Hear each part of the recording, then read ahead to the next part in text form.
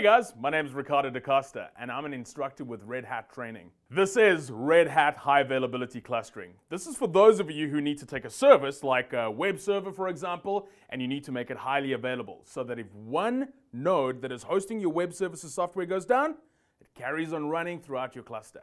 So what we do is that inside the vote quorum block of chorusing.conf, we enable a special directive called two-node mode. So we're enabling two-node cluster mode, and this means that the expected vote count is brought down to just one. And this means that your cluster remains operational. You can continue providing services with only one of the two nodes online.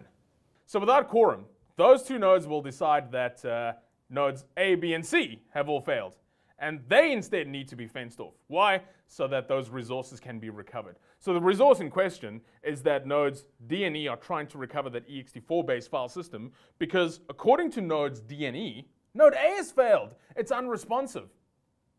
And now what it wants to do is that, let's just say node D comes along and it says, all right, we have the shared storage. I can still access the shared storage.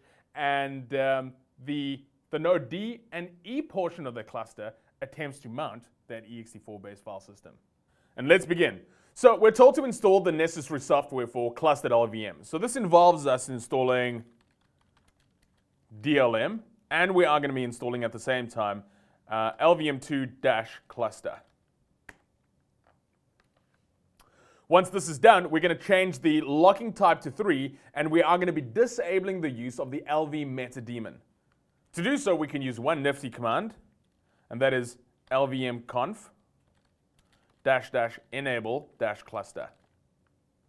And that'll take care of that for us. Next, we are going to stop the LV meta daemon by saying systemctl stop lvm2 lv meta d.